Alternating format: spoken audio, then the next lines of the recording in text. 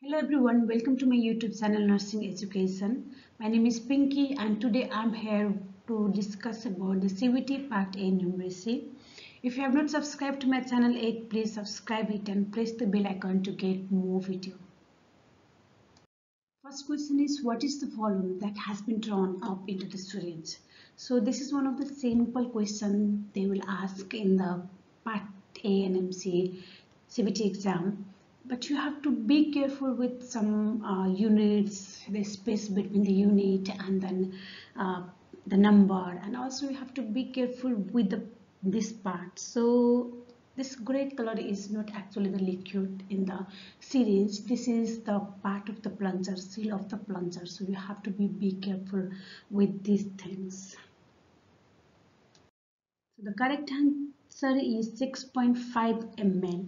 So this one is a 6 and this one is a 6.5. Till here the fluid is there in the syringe, and when you are writing the answer you have to write number and then space then the unit, and you should write M small and then L capital. So this one is a correct answer. Question number 2 is, what is the volume that has been dispensed? Please use the correct unit.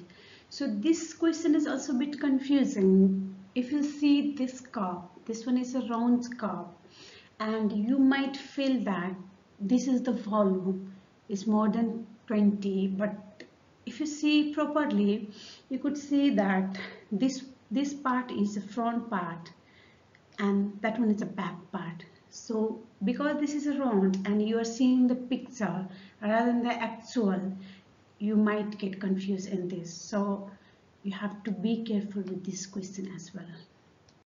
The correct answer is 10 ml, 10, then space, the small m and the capital L.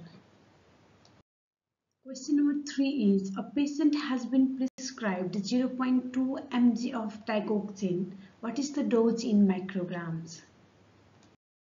The correct answer is 200 microgram. So as you know that 1 mg equal to 1000 mcg. So you have to calculate 0.2 into 1000, and if you calculate it, that will come 200. So the answer is 200 mcg. A patient produces 1250 ml urine in 24 hours. What is the volume in liter? The correct answer is 1.25 liter. So as you are converting from the lowest unit to the highest unit, you have to divide here. So as you can see in the box that 1 liter is equal to 1000 ml, and you have to divide to 1250 to 1000, and if you calculate it, that will come 1.25 liter. So the answer is 1.25 liter. So fifth question is, a patient has been prescribed 800 mg of aspirin. How many tablets should you administer? So the correct answer is 4 tablets. So if you use the formula like what you want divided by what you have, you will get the correct answer. So your want is 800 mg and you have is 200 mg. Here you can see in the picture that you have got 200 mg tablet of aspirin. So if you calculate it, you'll get answer 4 tablet. So you have to take 4 tablet to give the patient. A patient has been prescribed 100 ml of amitriptyline hydrochloride solution. What volume should be administered? Please use the correct unit. The correct answer is 20 ml. So in this you can use this formula, what you need divide by what you have into what volume of solution it's in. So your need is 100 mg and you have got 25 mg per 5 ml. So 100 mg divided by 25 mg into 5 ml. If you calculate it, you'll get the answer 20 ml. So the correct answer is 20 ml. A patient has been prescribed 600 mg of cefadroxil suspension. What volume should be administered? Please use the correct units. Correct answer for this question is 12 ml. You can use this formula to calculate this. What you need divided by what you have into what volume of solution it's in.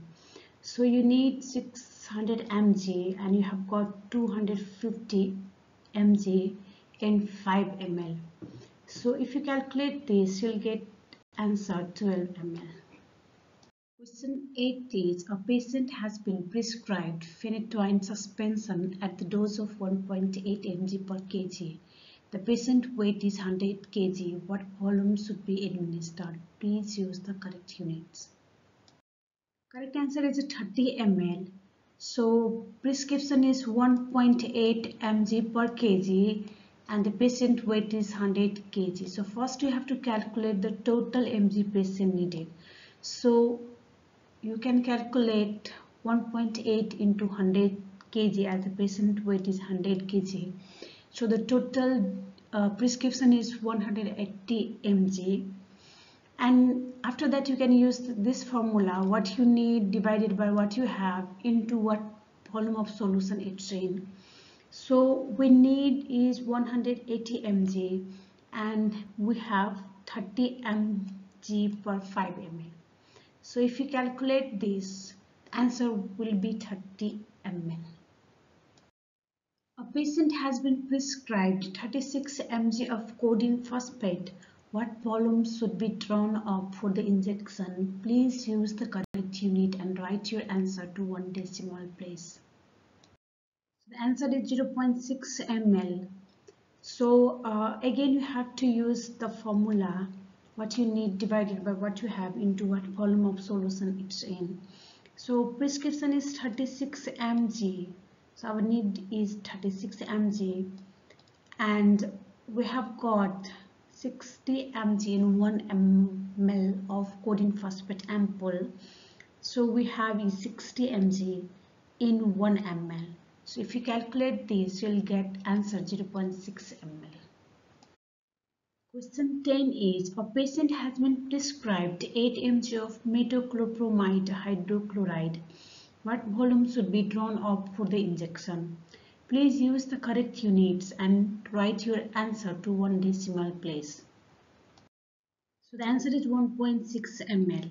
So our prescription is 8 mg and we have got metoclopramide hydrochloride 1 ml ampoule and is 5 mg.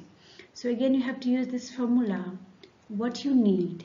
So you need is 8 mg and what you have is 5 mg in 1 ml and what volume of solution it is in 1 ml.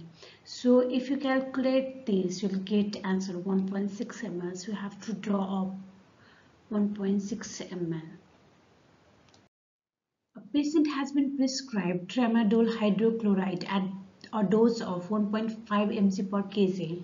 The patient weight is 80 kg. What volume should be drawn up for the injection? Please use the correct units and write your answer to 1 decimal place. So answer is 2.4 ml. So your prescription is 1.5 mg per kg and the patient weight is 80. So first you have to calculate the total dose patient need.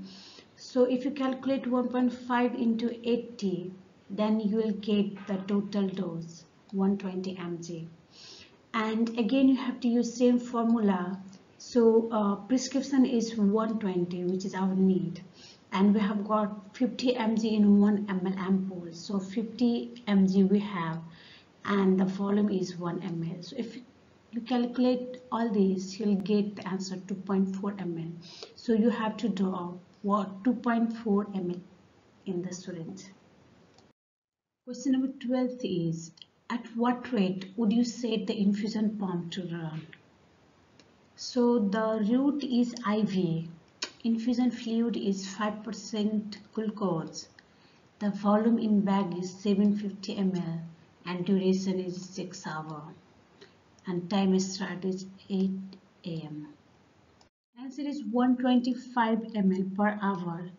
So you can see the total volume in the bag is 750 ml and the duration is 6 hours.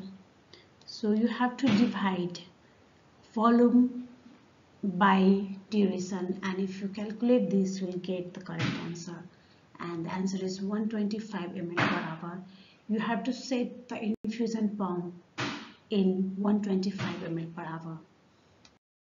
At what rate would you set the infusion pump to run? Give your answer to the nearest whole number. So the route is IV, infusion fluid is 0.9% sodium chloride, volume is 700 and duration is 8 hours. Start time is 8 AM. So the answer is 88 ml per hour. So we have got 700 ml of bag, 0.9% sodium chloride bag, and we have to give in 8 hours. So to calculate that, you have to divide 700 with the 8 hours, and if you calculate this, we'll get answer 87.5 ml per hour. So as it is 0.5, you can write 88 ml per hour. So the answer is 88 ml per hour. So 14th question is, at what rate would you set the infusion pump to run? So again, route is IV, infusion fluid is gel infusion, volume is 800 ml and duration is 10 hours, and the start time is 8 hours.